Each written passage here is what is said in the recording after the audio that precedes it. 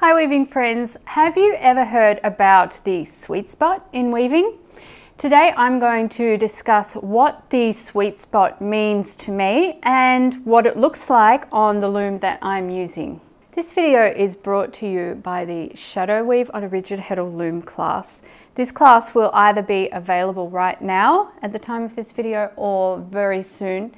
If you are interested in the new classes that I bring out and the new patterns that I bring out, my recommendation to you is to sign up for my mailing list. That way you don't miss out on anything. And you also get a free pattern when you sign up for the mailing list. I'm going to leave the link to that down below. The Shadow Weave class is a really fantastic class for perhaps the more advanced or adventurous rigid heddle weaver. In the class, I'm going to be providing instructions for using 2 heddles or using 3 heddles to weave first a sampler in Shadow Weave and then a project. The start of the Shadow Weave class is really in depth and all about what Shadow Weave is, the different methods you can use to weave it, and how you can go about designing or converting a twill draft into a Shadow Weave draft. You can actually see me weaving the project for the Shadow Weave class in this video today. I'm going to leave the link for that class down below if you want to check it out. So finding the sweet spot in your weaving is going to have a bunch of different factors. Things like which loom you're weaving on, what sort of project you're doing, what your personal preferences are, what your yarn is. All these things influence where you are going to find your sweet spot on your particular loom and your particular project. Now today I'm going to be showing you and talking about the project that I have on my rigid heddle loom, and I'm going to be showing you my preferred sweet spot. So what is a sweet spot? It is the place where your weaving feels right and good and gives you really good results. What it's really about is the angle of the beater as it hits the weft, as you're beating the weft in, technically. But to me, it's a lot more than that as well. It's really about that feel-good spot that every time you advance your warp, you seem to come back to that same sort of place as, oh, I like to weave in this spot.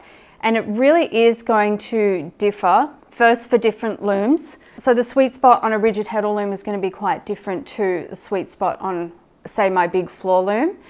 And it's also going to be a bit of personal preference. Now, the way that you find your own sweet spot, and this usually happens before you even know what a sweet spot is, which is what happened to me, is that the more you weave, the more you notice that you'll advance the warp in a certain way and you'll advance it to approximately the same area each time. That just happens naturally as you gain experience as a weaver because you find the best ways to do things, right? So it's a little bit hard to describe what it feels like to be in that sweet spot because it is like a physical feeling that everything just kind of falls into place. Your weft beats in nicely. You don't have any gaps or streaks in your weaving. The tension feels good. It's a whole combination of things. But I'm going to show you what the sweet spot looks like on my loom that I'm weaving on right now. And I'm also going to show you what wouldn't be the sweet spot for me in a couple of different places and for different reasons. Okay, so right now where I have my weaving, this is the same sort of spot that I would advance my warp to each time I advance my warp. This is something, as I said, that I've just noticed over a long period of time of weaving, that this is my preferred spot to advance to. And so I just want to share some measurements with you and everything just to give you a good idea. And I'm not saying that this is the perfect spot to advance to. I'm saying this is what works for me and feels good for me. So when I'm within this area, the beating feels really nice. Okay, it's not strained. When I beat my weft into place, it stays in place. I can put my heddle up and down and there is tension there, but there's not so much resistance that I feel like I'm going to break threads. And so it's all things like that that tell you this is your sweet spot. I have lovely even tension all the way across. Now I'm weaving with 3 heddles today, but this is the same information regardless of how many heddles you're using. The first thing I want to do is measure in inches from my front heddle. So this, if I was using one heddle, it would just be in this position. I want to measure up how far it is from my heddle to the fell of my weaving. So the fell is like the last weft pick that you wove, the last row, so the edge of your weaving. So for me, it's almost 8.5 inches from the heddle to the fell of the weaving. And then I want to measure, and again, no, none of this is precise, none of this is exact. This is just for me to share with you, to give you an idea. So you don't need to write these figures down, you don't need to take notes on this. And then to the front of the beam, let's say the very front of the beam, like halfway around the front of the beam from the fell, is about 5.5 inches. All right, just to give you an idea. And I've never measured that before. It's not a precise thing, it's just how it feels and how it looks. So I know that at this spot, when I start weaving, it feels good. Also, I've got a good amount of area to weave in, so I know that my sheds are going to be nice and big. Lovely. I'm not going to have any problems with my sheds there by not having enough room to weave through. But also, it's not so far forward that I have other problems. I'm going to show you what that looks like in a moment. So let's have a look at what happens if you are advanced, if you're not advanced forward enough. Here we have the weaving very close to the heddle. There's only about a 4-inch difference there. You can see if I'm trying to weave with this space, well, the first thing that's most obvious is I have very little space to weave through. Okay, and then let's just say that I'm going to weave that shed. And then I've got a tiny beading space as well. It's going to be really hard for me to maintain consistent edges if I'm weaving right up here, as opposed to weaving in my sweet spot down here, because the warp threads, you can see, are much wider in the heddle than my weaving is. So if I have a good bit of space before weaving, it's so much easier for me to have those consistent edges. Also, my tension is quite different when my weaving is right up here, and it just makes everything all that much harder. Now for this example, I've advanced my warp way too far forward, and this will definitely not be a sweet spot for me. I've got about 10 inches of warp there in between my weaving, and when I try to weave at this distance, just as I did before, it's hard to kind of weave at this spot because you're kind of crouching over it. Like, you don't have room to just naturally sit back and work at a space where it's easier for me to see what I'm doing, also to feel what I'm doing, and just to operate everything. I'm kind of crouching in this space and bunching my hands up, and it feels really unnatural. And then when I go to beat, my beat is almost touching the front bar here. I can almost whack it with the beater, and that is just way too far forward.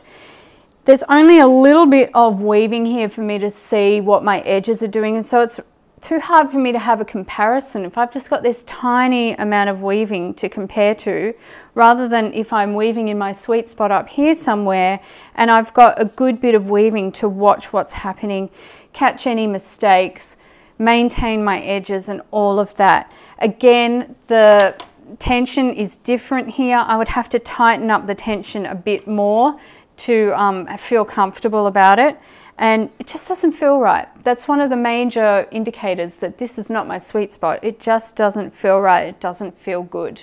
Now I just want to give you a couple of tips about maintaining your sweet spot. One of the most important things, I think, is to advance very regularly and a little at a time.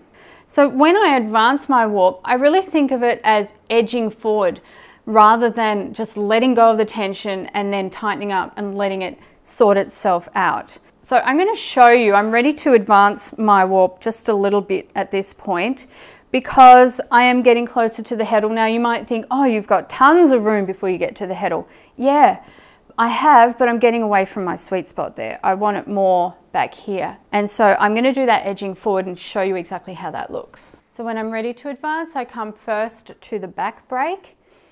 I let it go a couple of notches. So you'll see the notches on the inside of your break there. So I take off that tension, but I hold on to it with my other hand and I let it go just a couple of notches. It's almost like, I think of it as like letting the loom sigh. Sounds a bit weird, but it's like you're just letting off that little bit of tension, and so you can just sort of feel it go, ah. Okay, that's the best way I can think of to describe it. Then I come to the front break and I tighten up the same number of notches that I let off, about 2. And then I go, okay, is that enough? I think I want just a little bit more. And so I edge it forward 1 or 2 more. It's all a very gentle thing. And then I come to the front, tighten up the 2 that I let off, and then I check my tension, I check my positioning. Yes, this feels like my sweet spot, but I'd like just a little more tension on it. The tension will change. Even if you've just let off 2 notches at the back, you may need to put on more than 2 notches at the front. The yarn changes over the time. I'm using wool, it's a bit stretchy. The tension does change as it rolls through. So I'm going to go 1 more. I think I could even have 1 more than that, 2. Now I'm going to see how I feel. Feels good, feels great. And the next thing that I want to do, once I have advanced my warp that little bit in the little steps, the little sigh, I want to give an extra beat. Yes, I did beat this weft into place beforehand, but changing the tension also changes the way the weft is sitting in the warp. So every time I advance the warp, I give 1 extra beat. The other tip that I have for maintaining your sweet spot is to only weave 1 to 2 inches at a time. It's not very much, I know. Let's have a look. 1 to 2 inches, okay? That'd be 1 inch of weaving right there, and 2 inches would be a little bit longer. You can get away with 2 inches for sure. You can get away with more, but if you want to maintain that gentle approach of slowly advancing, weaving a little, advancing a little, and maintaining that kind of method that I do, 1 to 2 inches is a really good amount before advancing to the next spot. Then you're never weaving far away from your sweet spot. So you're always in that kind of happy weaving place. Friends, I hope this was super helpful to you. As I said, this will differ from loom to loom. So if you have multiple looms, you will find that as you experiment, they will have different sweet spots. You will find them, but maintaining that gentle approach of little by little will really help you to stay in a good spot and optimize your weaving. Let me know down in the comments what your experience has been with your different looms or your single loom with finding your sweet spot. Have you ever heard of the sweet spot before? Is this a new thing to you? I would love to hear from you. And until next time, happy weaving!